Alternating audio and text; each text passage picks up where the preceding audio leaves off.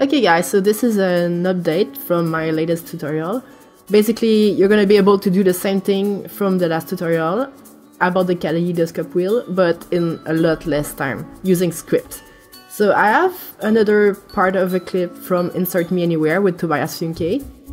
And what we need to do first is make sure that we drag it in a composition and we make a composition with the clip. And then we're going to make sure we have the title action safe on to know where the middle is. Now I'm going to open this and scale it down a little bit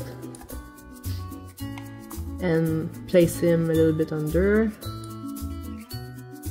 And with the pan behind tool, I'm going to change the center point of my video clip and place it to the middle of my composition. I'm going back to my selection tool.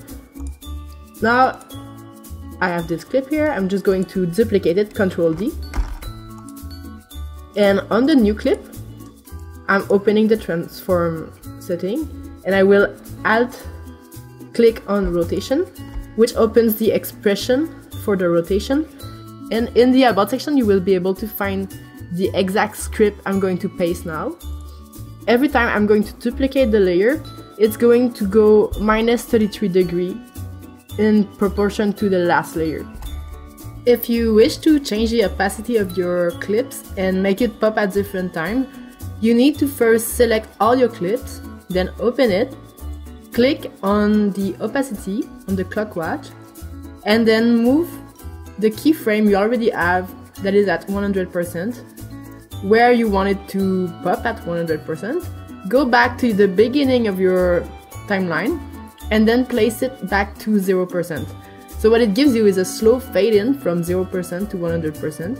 And every time your new layer is going to pop, then you will have the same fade in going on. So what you need to do now, if you want every layer to start a little bit after the other one, start by selecting the first one, press Shift and select all of your layers. Then go back to the first one and right click. Go in Keyframe Assistant, Sequence Layers, and since our composition is 15 seconds long, you can select the overlap and make the duration 14 seconds, so it's gonna be like 1 second each before it starts. So, okay. And since we started by this layer, we have this type of sequencing going on. If you would have started by the first one here, then we would have the opposite. I've done it with shapes, pictures, composition, actual clips. It's always working. So just check out in the about section, you're going to find the script, and thank you for watching. Have fun editing.